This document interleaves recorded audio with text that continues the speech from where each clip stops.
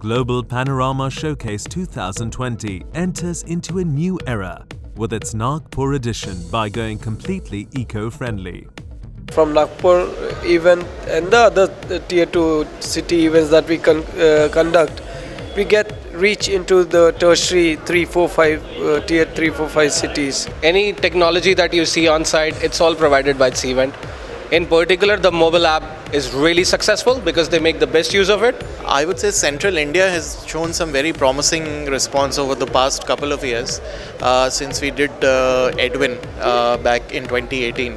I'm quite happy to learn that most of the people are aware of what Oman is doing in the region. The GPS Nagpur actually gets in a lot of people from the surrounds, which are from smaller cities, some of them which I've never even heard of. But they're prominent agents. They do large bookings. And that's the market we wanted to reach out to. These are the people who are looking for specialized effort and services because they may not be very, very confident in planning their program independently. Lots of queries for Philippines.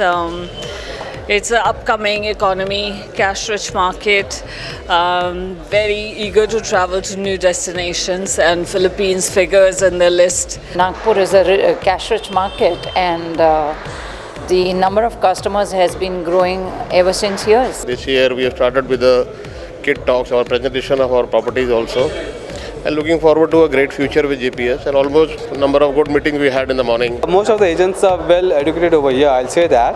But yeah, some nitty-gritty things, they have to be informed. We have seen people who have want to see niche bookings and high-end hotels. At the same time, we have people who have budget travels as well.